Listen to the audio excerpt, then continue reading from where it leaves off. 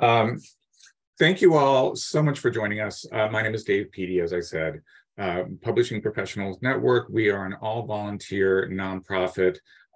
If you are not a PPN member, you are certainly welcome here, but I strongly encourage that you check us out. We'll put the URL in the chat, and we'll also, for those who are watching on a video, we'll make sure that we include it in the description, as well as a lot of other information that's going to be provided tonight. So don't worry about taking notes. It'll all be there. Think about joining Publishing Professionals Network. It's $25 a year. It's very reasonable. And if that's a stretch for you, please reach out to us. I'm sure we can make it work. But I wanted to do a couple of housekeeping things before we get to tonight's topic. The first one is that we are really excited that registration has opened for our in-person Publishing Professionals Network Conference 2023. It's on April 21st at the David Brower Center in Berkeley, California. We're going to have, just a giant networking opportunity, so it really feels appropriate to talk about that tonight. The other thing I want to say is that PPN is really about supporting the community, connecting with community. Every month on the third Thursday, we have a Zoom sort of a Zoom session just for people to connect. It's really nothing more. It's fun. I come with a cocktail. It's at 5:30, so people are sort of done with the day and ready to enjoy each other's company in a more relaxed atmosphere. We used to do those in person. COVID forced us to go on Zoom, and we've done a few sessions in person since then, but we are still loving the Zoom. Even though a lot of people are burned out on Zoom, it seems to be a great way for people to connect for a lot of other reasons. Okay, so tonight's session we are really excited about, mainly because, network is in our name. And sometimes we're not that great here at PPN about figuring out the best ways for us to support the community connecting with each other. And I think that's because there are so many different ways to do it. Everybody is different in terms of what works for them. And I was really thrilled because Linda, one of the presenters tonight, reached out to me after joining one of our sessions. I think it was the PDF, the one about PDF markup, if I'm not mistaken, which was a great session, and said, this is we just worked on a book about the very concept around how to network specifically in publishing, but in general, I think we can all use support in figuring out ways to connect with each other. So I'm not going to go on much longer. I'm going to let our two presenters introduce themselves and also talk a little bit about the structure, but know that this is roughly going to be 50 minutes. We're going to do Q&A, but we're going to do it at the end. We've got a lot of people who are going to be joining, and it's hard to manage questions in the chat midstream. So do keep track of your questions, but add them after the presentation is done, if that is okay. Okay, so if I can, I'm going to try to pin our two presenters so that you can see them and you don't have to just look at me, if I can.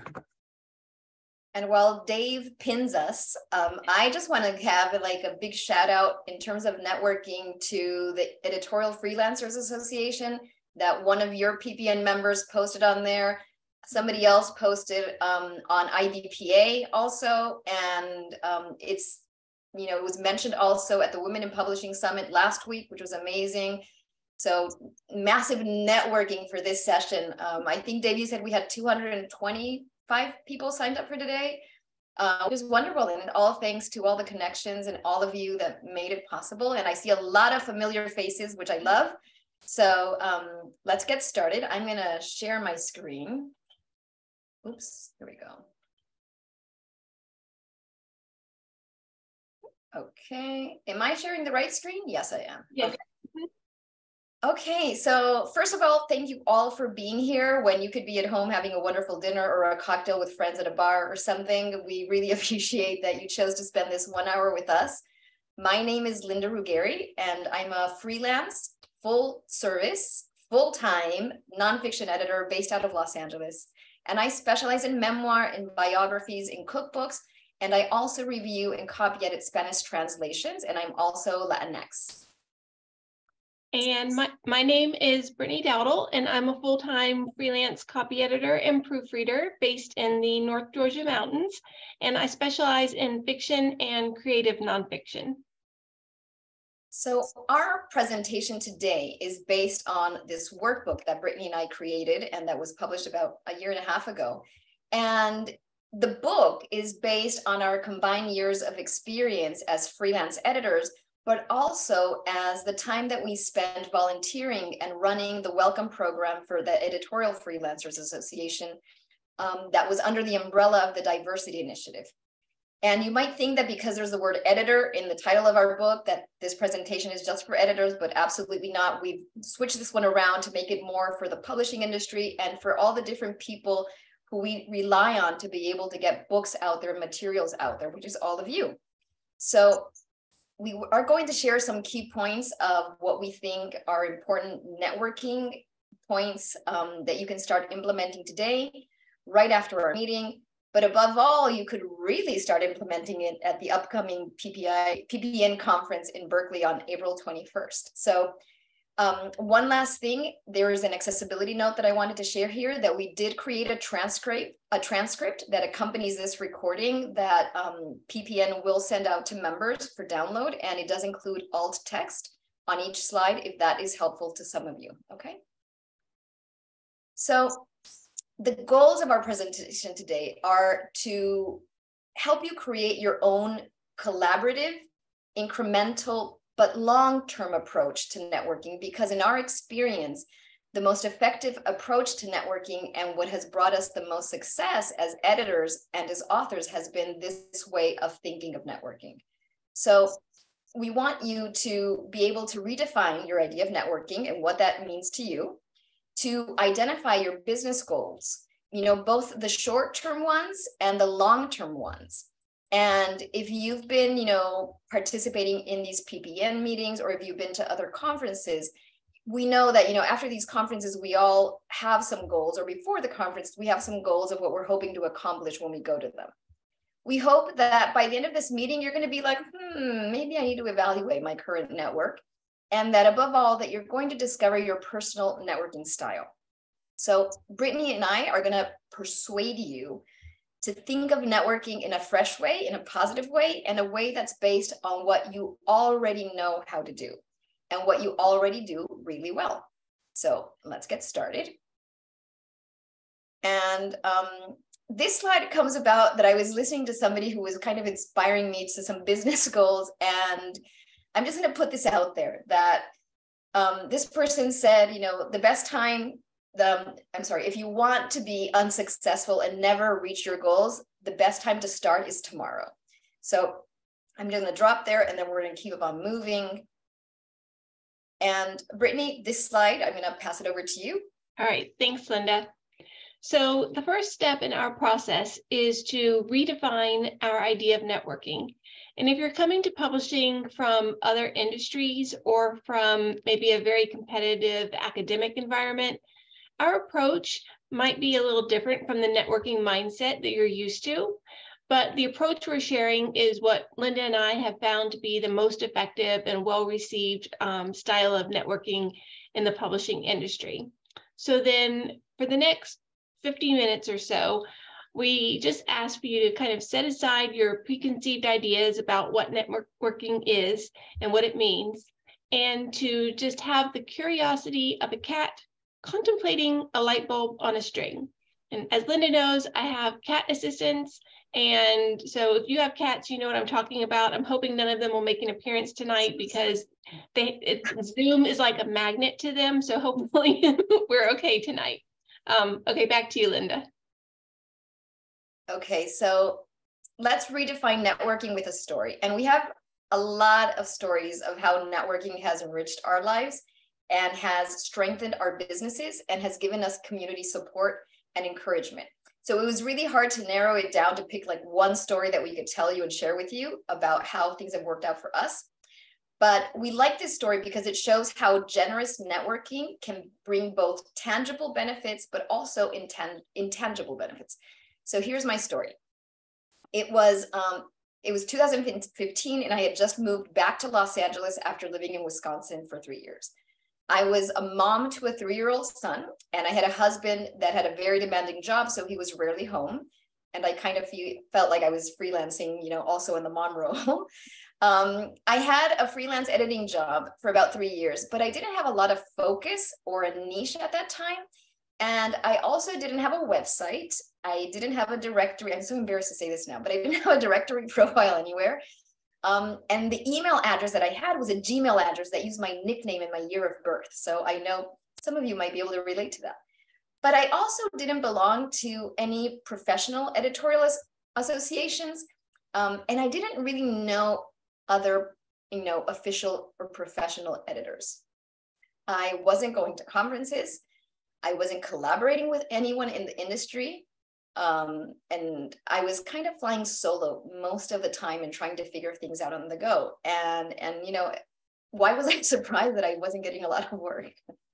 But then one day I was online, searching for classes that I could take to help, build not only my editing skills, but my business skills too, as a freelancer.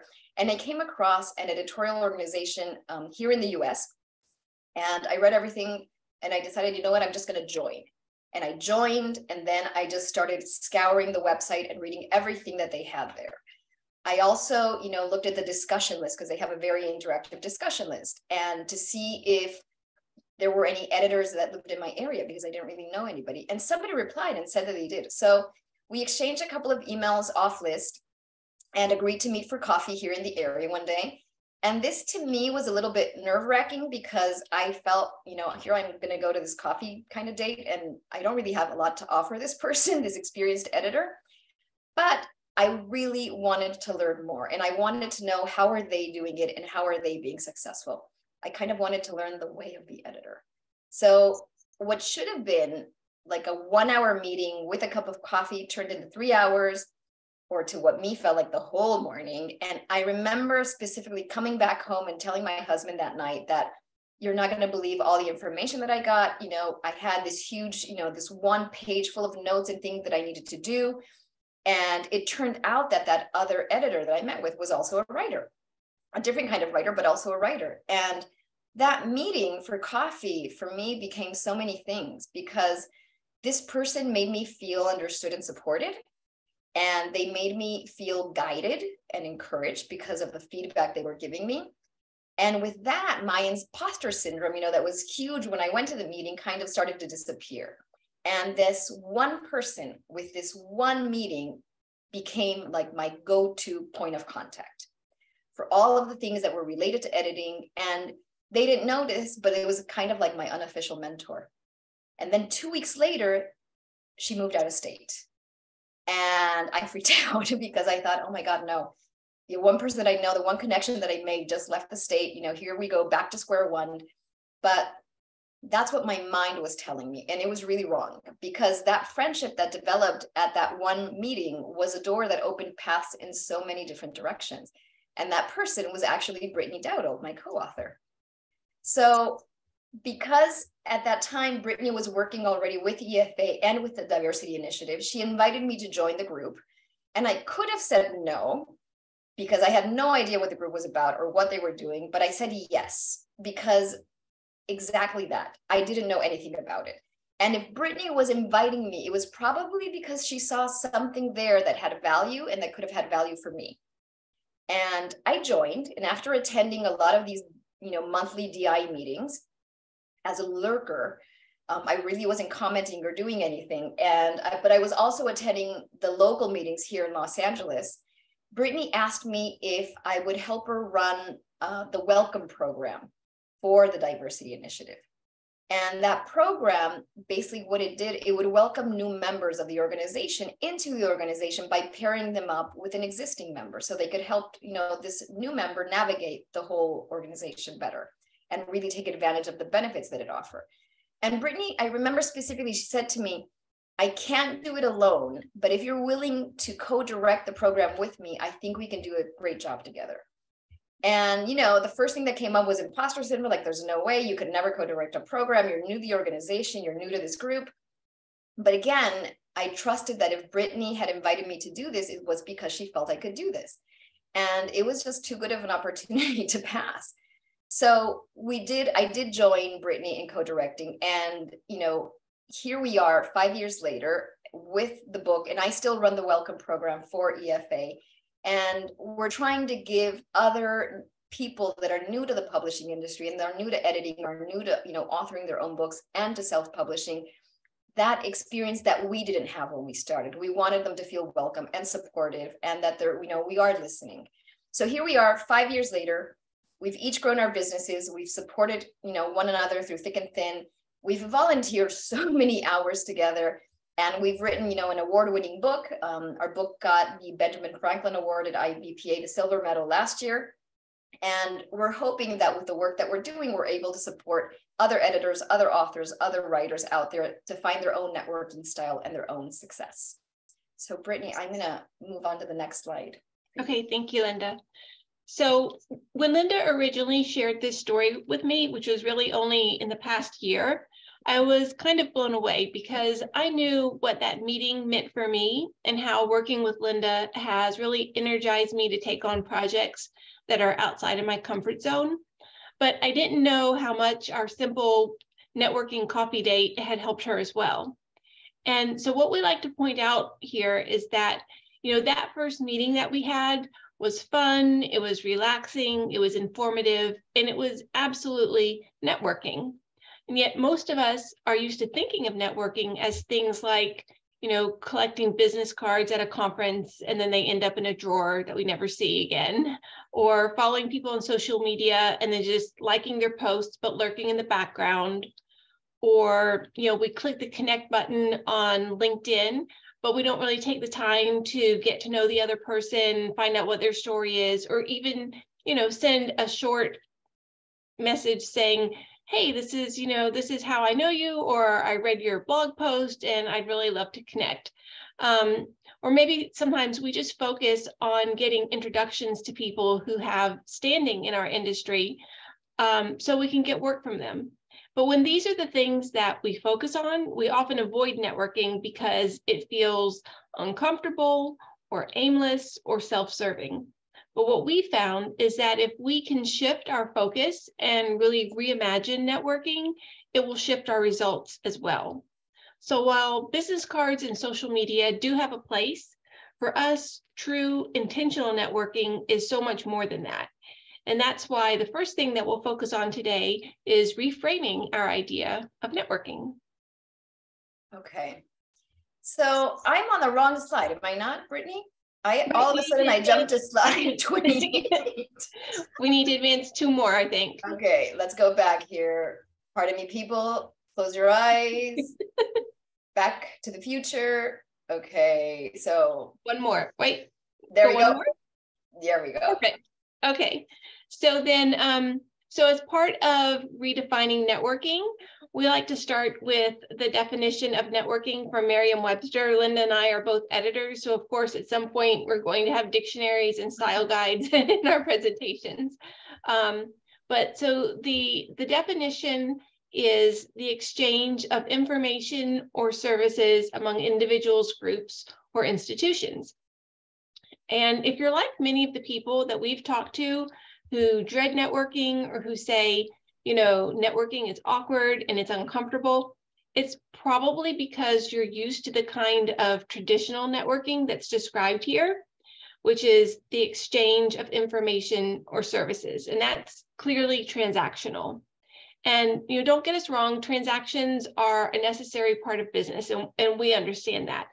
But transactional networking won't really build the kind of network that we as editors and publishing professionals need.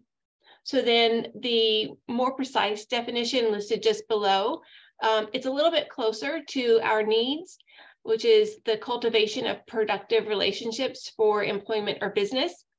And that's helpful, but we like to go 1 step further. So based on our experience and our kind of community-minded approach, we define networking as behavior that builds a web of mutually beneficial relationships. And the benefits we're talking about here are not just the monetary benefits or job opportunities that are the focus of traditional transactional networking.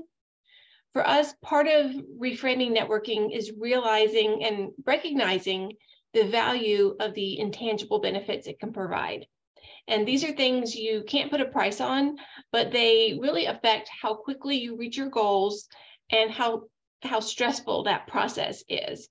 This includes things like having a safe place for discussion, boosting our learning by sharing our experiences with others, and having support and encouragement from people who are working through the same challenges or who are maybe on the same career paths. So if you think back to the story that Linda just told, we were both looking to connect on a more personal level with another editor who understood our challenges and who is navigating similar challenges and in terms of growing our businesses and being the best editors that we can be. But we met over a comfortable cup of coffee and chocolate croissants. We sometimes call this the chocolate croissant method of networking. And there were no business suits or transactional expectations involved. And really that morning, there was no pressure, which I think is one of the reasons that we connected the way that we did and as quickly as we did. We were both very relaxed and just interested in being there and learning about each other and sharing kind of our love for both editing, but also sort of having our own businesses and kind of navigating that path. So this kind of networking, which has worked for us in many different situations, is based on cultivating authentic relationships. And, that's really hard to do when you're uncomfortable and when you're feeling salesy. So instead, what we've learned is that you have to be present and you have to be engaged and ask yourself not just, how can networking with this person help me, but how can I help them? And how can we find success together? And that openness and generosity really are key to our approach to networking. And I'm just going to say that our chocolate croissant budget is out of the roof. So, okay. So networking can take many forms, and often it's our attitude and how we show up and interact with others that determines whether, for instance, an online class like that Adobe Acrobat that I took here with PPN, was just an opportunity to learn specific skills and content, or whether it's also a chance to build our professional network. And when we think of network as something natural that we do a little bit every day, every week, by being open and by seeking meaningful connections, then many of these daily activities become networking activities because we inevitably grow our network and we continue to build community. So networking can be a lot of different things. It can be creating resources for others that maybe you post on your blog, or you include in your newsletter, or you post on the Slack space of PPN or other organizations. This can help others get to know you and your writing or your editing style or your, how you do graphic designs, which is a great first step. Networking can also be answering someone else's questions and being helpful to others. And networking can also be discussing a topic that you're passionate about that has maybe nothing to do with your work. Like for me, cooking. I know a lot about cooking and a lot about baking, and sharing that information with others and commenting, on posts or asking insightful questions on social media posts has led, for me to have some pretty cool cookbook projects that I loved working on with big publishers, and then hopefully I'll continue to get. So what makes it networking is how you connect, how you help others, and how you follow through by cultivating that connection and giving it the chance to develop into an actual relationship. So, think about this presentation, think about the people you've met today, think about, the conference that's coming up. How are you planning on cultivating those connections? And if you don't have a lot of ideas and you want more ideas, we have a whole blog post on, preparing to go to a conference, going to the conference, and what to do after you finish the conference. So how to follow up with those contacts and turn them into opportunities. And I think I have a link, or it's on our blog on our website, but I think I have a link in the chat box that you can access. So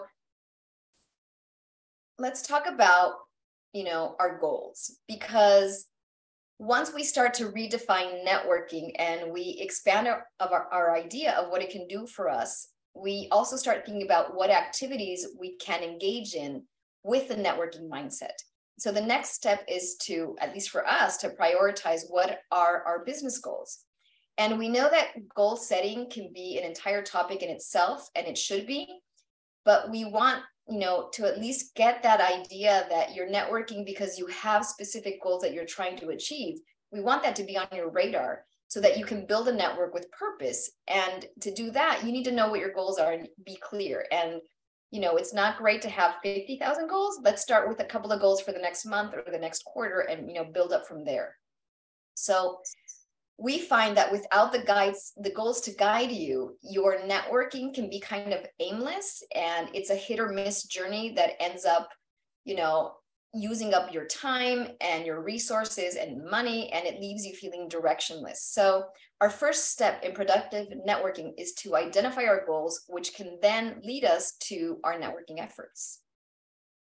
So we like to think about the why behind our networking. When I say we, it's Brittany and me when we have all these conversations about networking. But we think that to connect these goals to our networking, the best way is to ask ourselves a question. And that is, what challenge can networking help us solve? Because we've discovered through EFA, through attending conferences, through holding, socials about networking, that it turns out in the publishing industry, we all have pretty similar goals. And we all face a lot of the same challenges. Like, a lot of us want to increase our income every year. And most of us would like to maybe diversify our client list a little bit so that if, one area or one genre kind of is like falling down or not selling as well, we're involved in another genre as well. Maybe we want to learn a new skill or get into a new niche. Maybe you want to connect with more readers or sell more books, or maybe we want to make our books accessible, into other languages or get them into audiobooks. So it turns out that networking can help us meet each of these challenges and a lot of other, great challenges that might not be related to specifically our line of work. So Brittany, back to you. Thanks. So exactly. And sometimes our professional needs go beyond these common business issues. Quite often, editors and publishing professionals are freelancers, and our careers and our work environments don't always conform to sort of traditional business settings or expectations. And a result of that is that often our work is enmeshed kind of in our personal lives, especially if you work from a home office. You know what I'm talking about. Just like I mentioned earlier, cats invading my Zoom calls. This is one of those challenges that we have. But some of our goals, may revolve around bringing those two aspects of our work life and our more personal side into balance. For instance, some of us are navigating medical situations or might be living with a chronic illness, and we might need to find creative ways of adjusting our work environment or our work hours to fit our circumstances. Or maybe we need to balance being a parent or a caregiver with being a full-time editor or cover designer. So just as networking can help you find your next client or your next vendor, co-author or reader, it can also help you navigate these more complex challenges so that you can meet your goals. Because as unique as our situations are, there are usually others who are dealing with the same issues or who have dealt with them. And these are people who can share their insights and resources and become part of this mutually supportive web that really is our network. So when we factor these goals and challenges into our networking, we can create a network that will help us thrive and succeed and really give us that spark. Okay, so if you're just starting out in publishing, or even if you've been in this industry for a while, it may feel like you need to accomplish all the goals right now. And you probably feel like our friend here, who is utterly overwhelmed with all the things that, the blog posts that they've been reading and the great articles, all this information, all these wonderful things they need to be doing, but it's just overwhelming. So Linda and I really recommend focusing on just a few main goals. And then we like to have like main goals and then building block goals that support those goals, because it's really impossible to do everything well at once. So we always encourage, and we try to take time to brainstorm, to assess our options and to prioritize our needs. And it's also important to remember that, while we might have similar goals as publishing professionals, we may each take a different path to get there. And that's okay. So often success stories that inspire us also can lead us to believe that there's only one right path. But being successful is about creating the path and the network that works specifically for you. So this is where our emphasis on goal setting really comes together with our network building. And I know that often people don't think about goals as being part of networking. For many of us, goals are concrete, tangible achievements, and they're often measured with numbers. So maybe you want to increase your pay rate by 20% over the next year or two, or reduce your admin time by 25% per client, or grow your newsletter list by 50%, whatever it might be. Oftentimes with goals, we really like to quantify them. But in contrast, networking usually feels like a nebulous activity that we either engage in kind of haphazardly, like in a hit or miss fashion, or we consign it to specific occasions, like at a conference. So maybe every time you think to yourself, oh, I should be networking more, I need to have a stronger network. And then you remember, oh, I'm going to be going to this conference, I'll wait to do it then. Conferences are wonderful, wonderful opportunities to network. But as Linda mentioned earlier, that incremental kind of daily progress, it is huge. And that's really what we like to encourage. So instead of treating goal setting and networking as incompatible tools, we found that by combining them, it really amplifies their effectiveness. So when you're clear on your goals, they'll lead you to specific activities and spaces, which will put you in touch with the communities that share your professional interests. And that's really where you'll find people that you can connect with. And that's how you'll build the network you need at each stage of your career, because our networks do evolve as we evolve and as our careers and needs change. So when our approach to networking really ties in with our goals, it gives us that direction and keeps us on track. Okay, so now that we've established how goals and networking are connected, I'm going to address that little voice that some of us hear about right now. And it's the one that says, oh, I don't know where to start. I don't have time for this.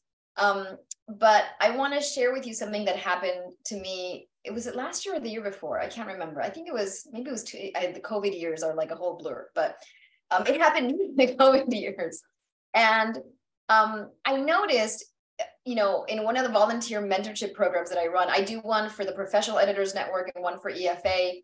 And there was a new member that was asking questions about how to get clients. They weren't getting enough clients and they were kind of tired and kind of fed up because it was just really hard to get clients and get jobs. And I was surprised because I don't usually hear that from new members. And so I decided I'm just going to go look at her profile and see if I can help her maybe with customizing her profile or something. And I went to her directory profile and there was nothing there. It was just completely blank. So then I emailed her and I said, I went to check your profile and I'm not sure what's happening, but there's nothing there. And she said that she hadn't completed her directory profile because she wasn't going to fake it until I'm not going to fake it until I make it. And what she was saying was that she was waiting to build her editorial skills more and to get more experience before she put any information into her profile.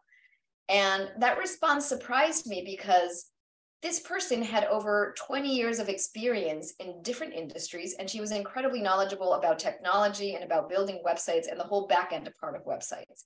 So she definitely had something that she could bring to the table. The problem was, or the disconnect was, that she was expecting only to put her specific acquired editing skills once she had started using them.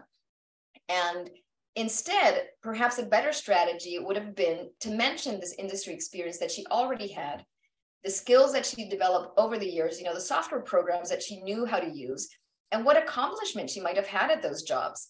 She could have also listed the classes that she was currently taking, or if she had any other certificates that maybe were not specifically related to editing. But, one of the things that I admire about Brittany is Brittany's got the whole Kaizen thing down of that you learned at your previous job. And I'm always like, that's an amazing skill to have as an editor, because it's how you organize a lot of your materials and your work.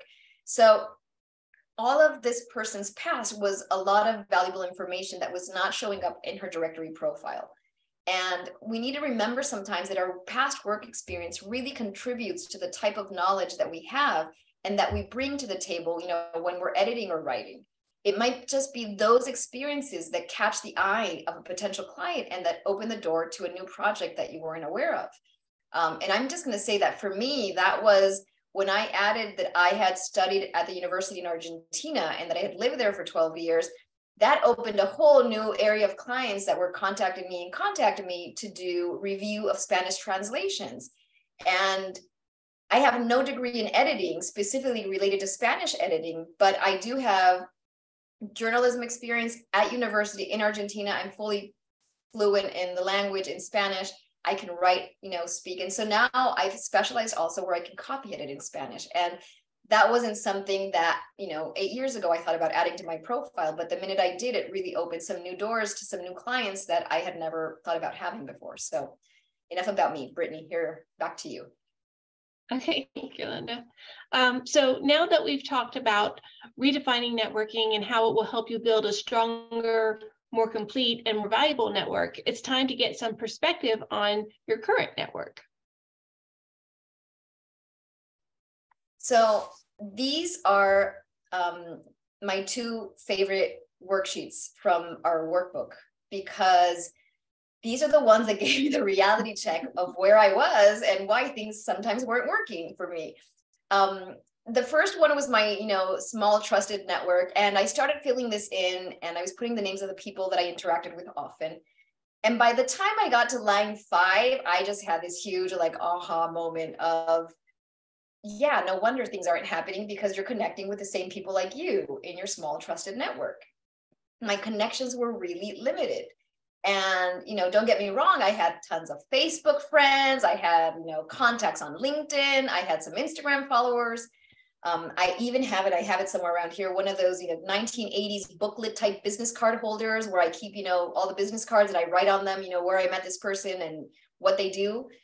But that was not enough. And that wasn't getting me the kind of work that I wanted to. So after I filled out both of these sheets and I took a look at them, I realized, and Brittany kind of helped me with this too, that everybody was a lateral connection. It was, I was connected with editors and people in the publishing industry that had the same level of experience I had. And my goals were somewhat different at the time. I knew that I needed to grow my network. I knew that I needed, based on what I was seeing, some new insights, some fresh perspectives, some different perspectives and diverse perspectives. So I needed to network with editors who had been in this business, in other areas of this business, much longer than I had. I also wanted to network, though, with some brand new editors who I could share what my experience of starting my own freelance business was like. And I could share that knowledge with them, and, as well as what challenges I faced early on in my editing career. So when we started, working on these sheets, my goal, and specifically remember that year, my goal was to diversify my portfolio and work with a few of the bigger publishing houses, because I wanted to branch out from working with specifically only indie authors. But again, all the people I was connecting with in my small and my broad networks were people who didn't work in the big publishing houses. So I needed to branch out and I needed to make some connections with project managers, fact checkers, acquisition editors, proofreaders, things like that, who could at least share information about what the experience working in those industries was for them, how they got in, what they recommended. So once you fill out these sheets, at the bottom right here, these are some secret, mystery questions that will get you thinking more, and take time to ponder those questions and see what comes up for you.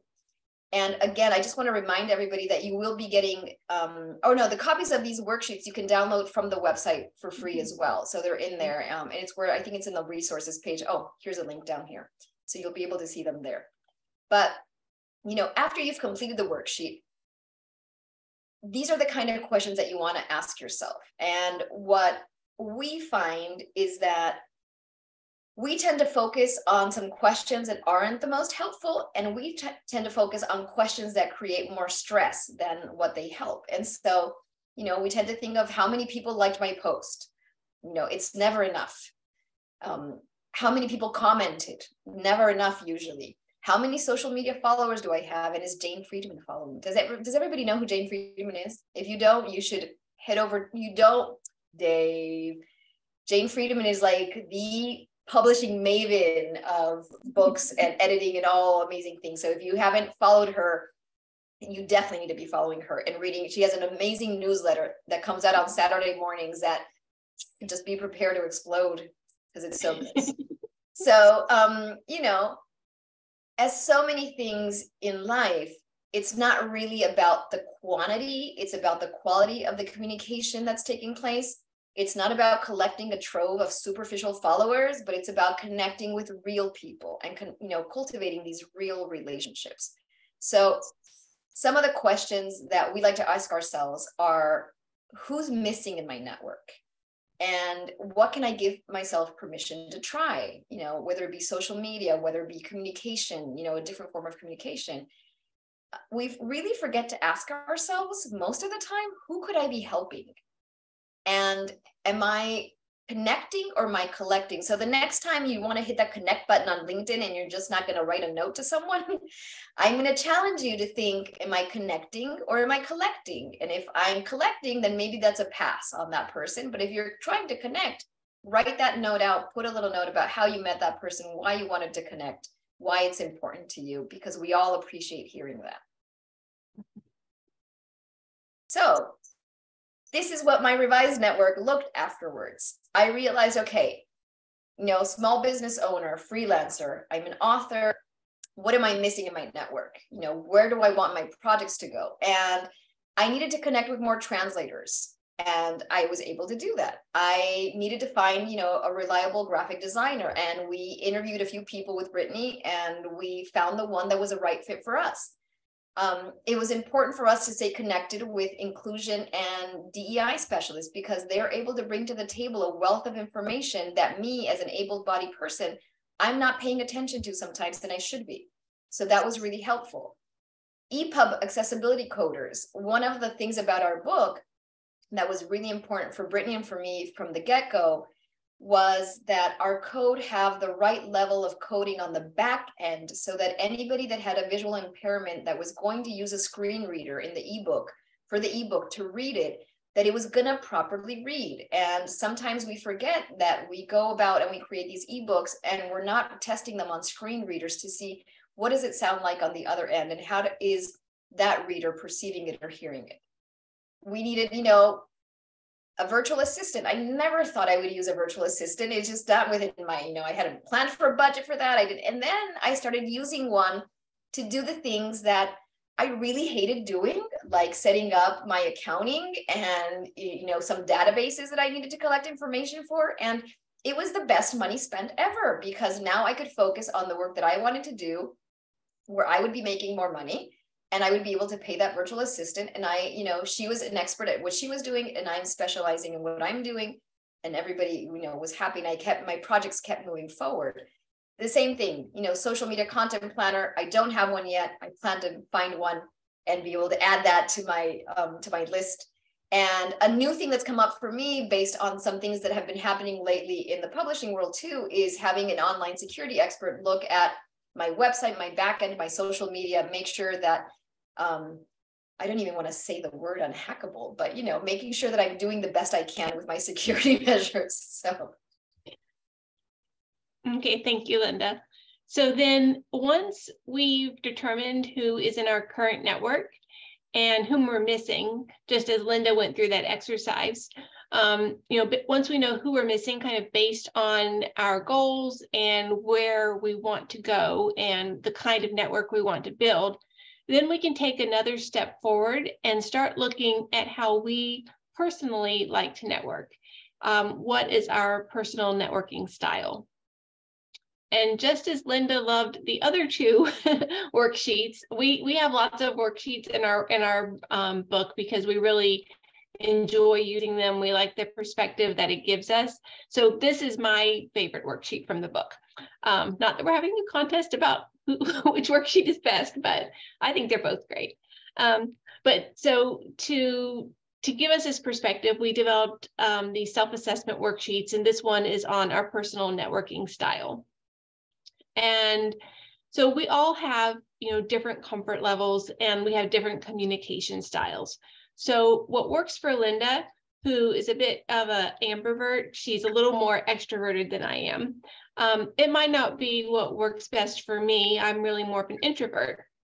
And though I'm sure that you might be thinking, well, I know myself pretty well, I don't need to fill out a worksheet to know where my comfort level is. I still think that it's worth jotting down these things that you know about yourself so that you can look at your answers from a fresh perspective. And after this presentation, you can go to our website if you want and download these for free, but you can then work through them on your own. But some of the questions that you might ask are, what are my preferred ways to network right now? What have I been doing? Where do I feel most comfortable? Am I a face-to-face person? Do I like talking on the phone or on Zoom? Or do I really feel better if I'm just communicating through email and chats and things like that? Do I feel more at ease? And then, let's see. You're fine. So then on the second half of the worksheet, we have the chance to think about the parts of networking that make us feel uncomfortable. For instance, does attending in-person events feel stressful right now? And, based on kind of our last couple of years with COVID, there may be a certain amount of just stress related to that, or we might just have a kind of a higher level of stress in general when it comes to in-person meetings. If the idea of networking does make you feel anxious, what activities are you thinking about that are making you uncomfortable? Sometimes, just as we go back to the idea of reframing networking, if we can change how we see networking from being the uncomfortable things and think about, well, this also counts as networking, and hey, I like to do this and I enjoy it. That's really part of what we're trying to kind of help you make that shift here. So if there are other more pleasant activities that you can see as networking, now that you've reframed what it means to networking, what it means to network, that can really help. And, whatever your answers are in these worksheets, we always like to kind of emphasize here that there's no judgment. Your preferences are more than fine. The idea is just to be honest with yourself about these preferences, and then you get to treat them as one more data point to incorporate as you develop your own personal networking plan. So the point of the worksheet is really to recognize our networking comfort zone so that we can then make the most of it. And that also allows us to acknowledge what activities make us uncomfortable, so then we can be mindful about whether we want to try them out. In some situations, it might be worth it. And you might say, well, this isn't really in my comfort zone, but I can see the value, so I'm going to give it a try. And at the same time, in some situations, it just may not be worth it. And I think it's really important to kind of give yourself that permission. So the concept, though, is it's a really important part of how we like to approach networking. So I'll emphasize it one more time. When you're networking, it's important to honor who you are and how you are. What activities are a stretch for me? Can I give myself permission to try them on occasion? And can I refrain from them without guilt or self-criticism? And as a side note, this particular exercise is really good to do with a partner or a group, because it gives you an opportunity to learn from other people's communication styles and their comfort zones. Linda and I have done this together, and I think it also helps to sort of just increase your awareness and maybe empathy of how other people communicate, because sometimes when we are in these social situations, we might not really know what's kind of going on sort of behind the scenes with people. And so when you understand, when you do one of these worksheets with someone, then I think that gives you sort of insight into why some of us are maybe quieter and some of us are more, more extroverted, and that it's all good. It's just a matter of understanding and being kind to one another. So I'm going to totally pause there and say, if you haven't read this book, if you're on the more introvert side, it's called Quiet. A phenomenal book, a lot of research, a lot of data about what, not everybody who is quiet is unsuccessful, quite the contrary.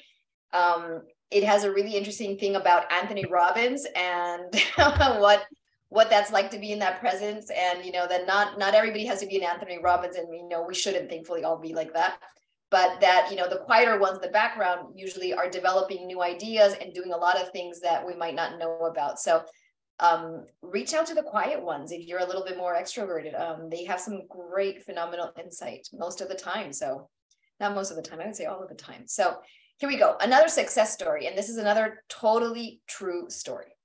So the week that Networking for Freelance Editors came out, one of my colleagues here in LA, who actually lives a few miles away, she texted me and she said, I've been getting this XYZ newsletter for 14 years by email, and they have meetings every month, and I've never participated in the meetings, but today I took a page out of your book and I joined a Zoom call. And you know what? It wasn't that bad. And this was all in a little text message, on my screen. She said, I met someone who recently moved to the area and works, in the same kind of industry that I work, which was, by the way, curriculum editing for schools. So 2 days, I was like, oh, that's great, awesome.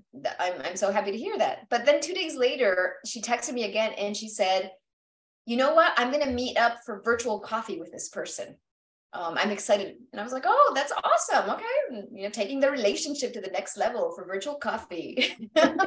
And then 2 days later, she texted me to say that they had coffee, that it was great, and that this person was working for a company, freelancing for a company in their freelancer pool that my colleague had been wanting to work for forever.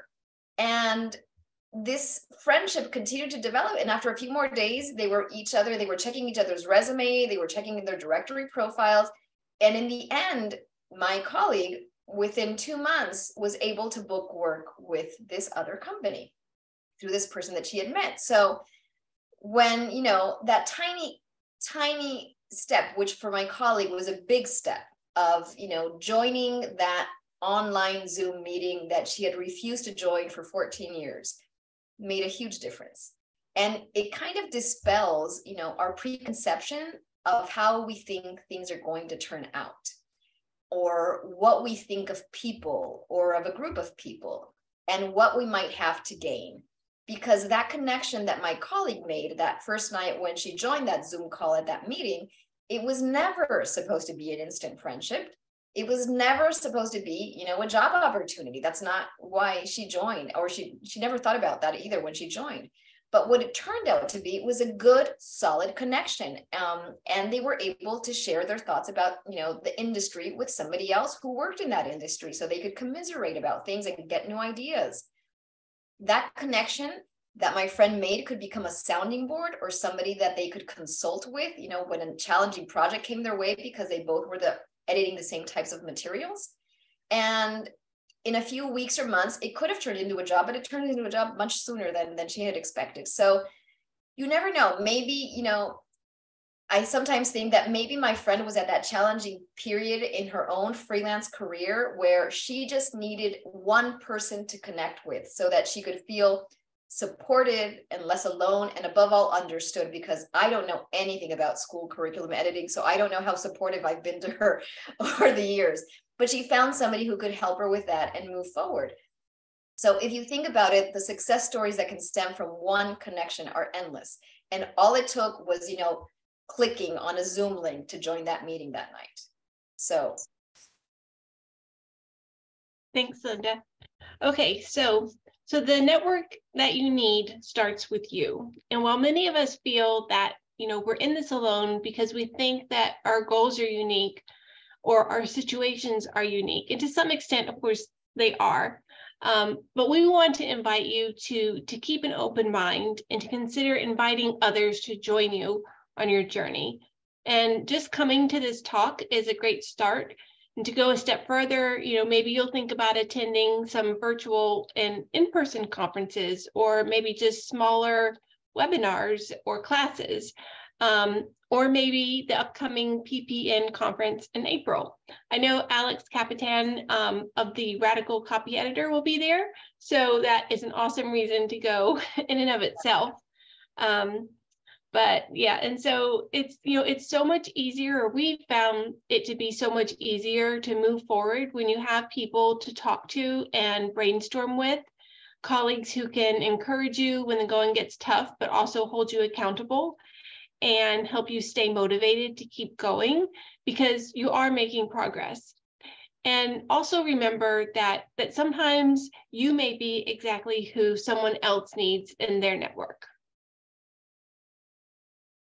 Okay, so we're getting ready to wrap up right here. This is your call to action. After spending this time with us tonight, we hope you'll be motivated to redefine your idea of networking, to identify your business goals, the short-term ones and the long-term ones, to evaluate your current network, and to discover what your personal networking style is and where you think you might be able to stretch it a little bit. And if you do it with others, it's so much more fun and entertaining. And then the insight, that you receive from other people sometimes can be so phenomenal to really encourage you to try new things or to learn something new. So we want you to start practicing and to consider attending the PPN conference. The registration link is there, and I'm sure that Dave will put it on the box, in the chat box. But one last thing that I want to share about this network, and you never know how it's going to go. We've been talking about getting the book translated into Spanish for a while now for our Spanish-speaking editors. And I reached out to a colleague of mine in Argentina who happened to know someone who works at a publishing house. And today, let me show quickly here, we got our new cover for our book in Spanish, which is coming out in December. So we're really excited about that. Networking para editores. So wonderful. So then Linda and I just really want to thank you so much for joining us today and for kind of joining us on our networking journey. This really has been a journey for us. We've been learning together for these years, and it's super important to us to share what we've learned, because we understand how kind of isolated you can feel as an editor or as a freelancer or just as a person on this planet sometimes. And, and so we hope that you had fun today and that you learned something new. And we really hope that you're inspired to grow the network that you need that will support you and kind of just help you flourish. So we would love to hear from you. I've been trying to keep an eye on the chat box, and I know that there's some really good questions and comments. So I just do want to invite you, if there are things that we haven't really fleshed out today that you would like to talk to us about, feel free to just drop either of us or both of us a line. We're happy to help any way we can. And our email, or our joint email, is info@networkingforeditors.com. But I think Linda also provided our personal ones in the chat as well. And then if you'd like, you can visit our website. There are resources there that you can download for free, like all of the worksheets from our book. And also we have a 25% off discount code specifically for PPN members. It's PPN 2023. Yay! I put it in the chat box there. So yeah, and so that is, if you go directly to our website, you can purchase either the ebook or the print book.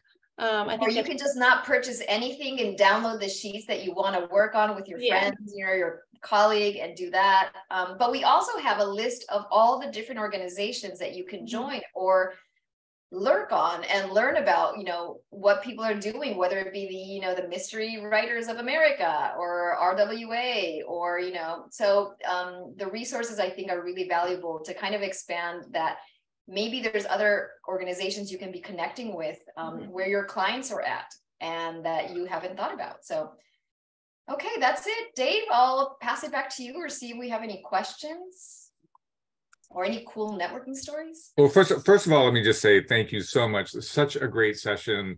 It got me thinking so much about ways that I personally can do a better job in terms of how I'm connecting with, but also like PPN. I'm like, oh my God, a welcome process, like a welcome committee. How great is that? We don't even have that.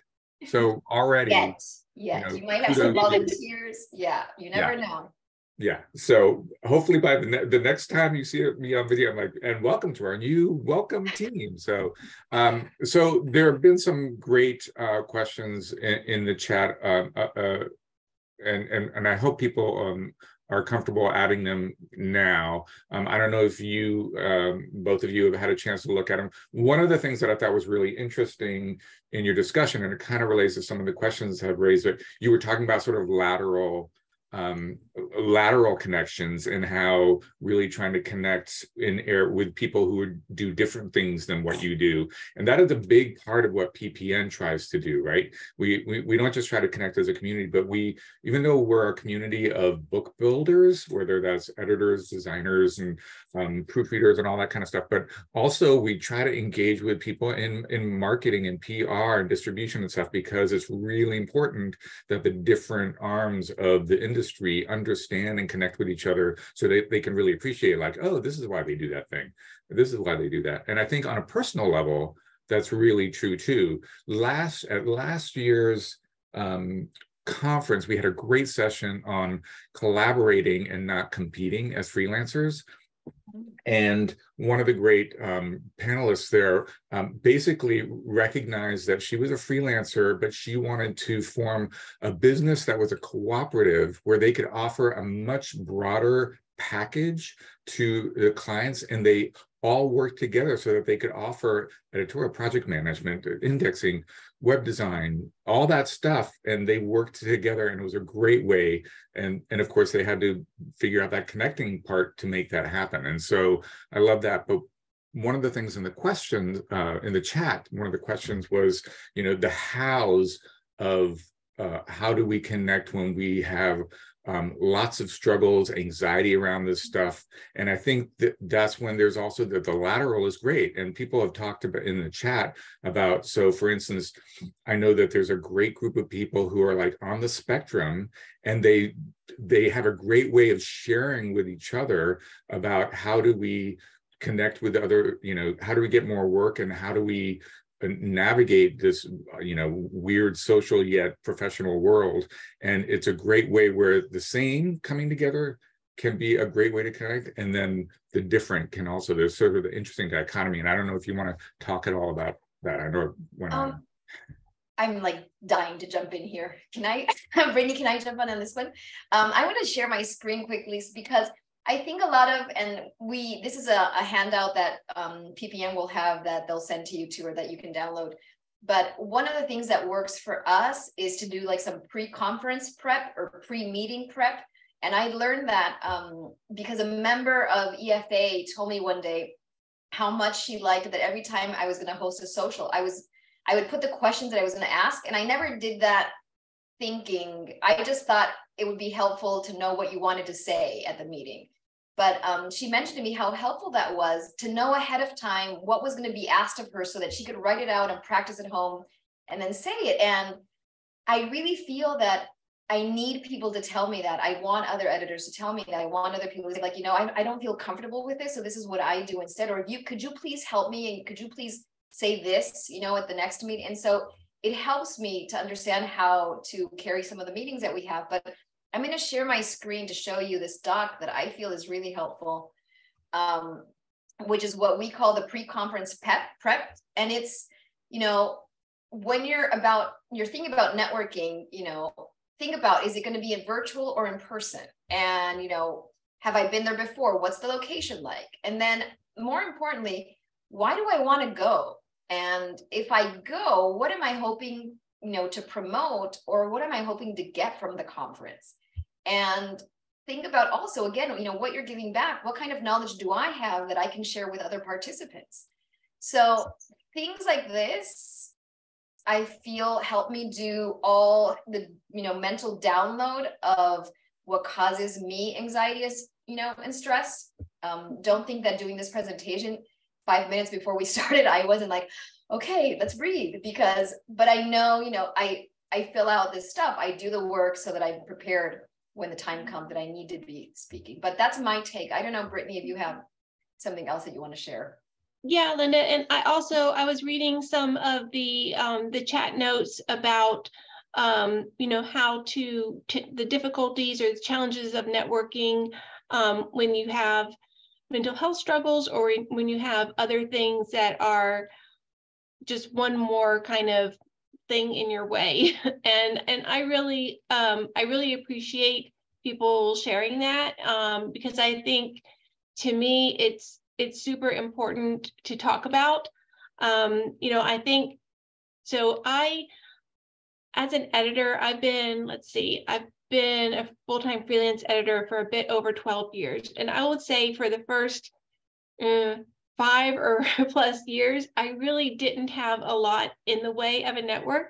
I was a member of several editorial organizations. I was on the forums. I was in, editors' Facebook groups and things like that. But I still felt kind of isolated. And as I mentioned before, I'm more introverted, and talking in front of people and things like that has always given me a lot of anxiety. So, but for me, kind of what helped me was I actually met a fellow EFA member when I was volunteering, and Linda and I didn't really talk about volunteering today, but that is something that I think, well, I'll talk about it right now really quickly. So for me, I was volunteering for an editorial organization, and I met Sangeeta Mehta, she basically started the diversity initiative at the EFA. And this was before she had started it. And she told me about her idea, and I said, that's something that we really need. And I was living on the West Coast at the time. She was in New York. She was where the headquarters are. And so I said, I'm all the way over here, but I will support you because I really believe in this. So tell me what I can do, and I will be there for you. And that is really when my network I started to build it without even really knowing what I was doing, because I started volunteering for that and for other parts of the organization, but mainly for the diversity initiative. And because I was involved in something that I really cared about, I pushed myself to do it even when I was nervous and uncomfortable, because I felt the value of what I was doing. And that whole experience led to me meeting Linda, and it led to me meeting another few editors who are in our mastermind group.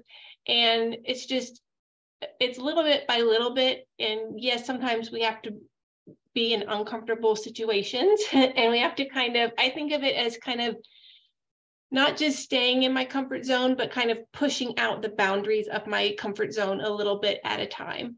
So I understand that we all have different challenges, and so my experience may not be applicable to other people's, but I think that you can do it, and that there are people who, this industry I've found to be very supportive and generous. And so sometimes you just have to look for those people who you think you might have some kind of a little connection with, and just try it out. And I want to let you know, you can always email me and Linda, and we will be happy to do whatever we can and to kind of get you started. We'll be there for you. So I know that's kind of a broad statement, but I mean, I think both of us have had people who've been there for us. And so that's part of what our work here is about, is just being there for other people as well. Yeah, and I'm just going to add that I tally this up. The most profitable projects I worked on in the last 2 years came from referrals from people that I met while volunteering, who I worked with on a different project, who saw my work ethic, who learned about what kind of editing I did and what my areas of expertise were. And so when somebody reached out to them for a project. They passed my name on and I got the project. So that's just a true fact that volunteering is your superpower. We all underestimate how much we can benefit from volunteering, maybe not immediately, but also down the road, and how enjoyable the experience is when we are giving back and we are helping other people, even if it's with like, just hearing somebody out on a call and answering a question, or, giving some, resource information. That sometimes it's not about what we know, but can we help the other person get to the information they need?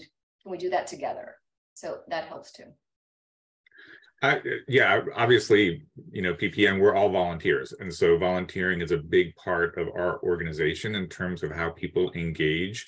I also think, lots of us, when we enter like an in-person networking potential situation, it's like we go into a room, there are a bunch of people, and even though I think I'm a pretty extroverted person, depending on my mood or whatever, sometimes I just want to just stand in the corner.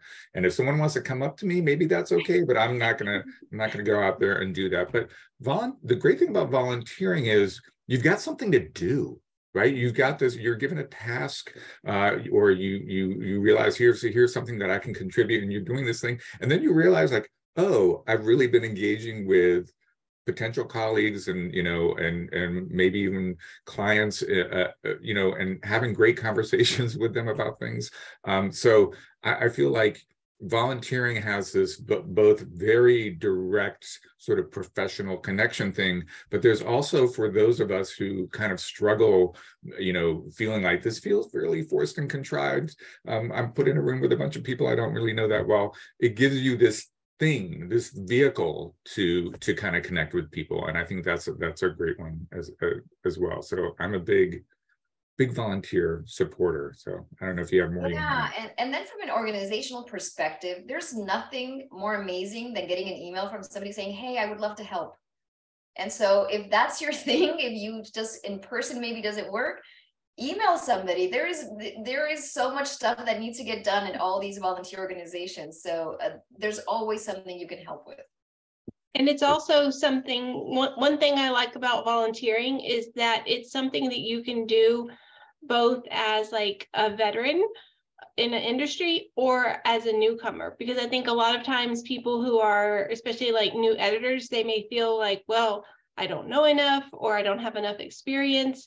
The thing is that whenever you volunteer, you're doing something that needs to be done, and you don't have to have that level of experience. You just have to have kind of that willingness to help.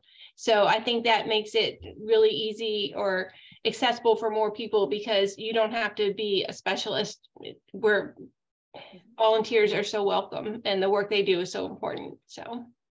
And I love that someone said in the chat, and that you said that in general, the publishing is made up of people who are really just wonderful people to connect with. But if you're volunteering, it also puts you in this other level of, these are people who are giving. You're working with other volunteers who are doing great things and having a fun time doing it.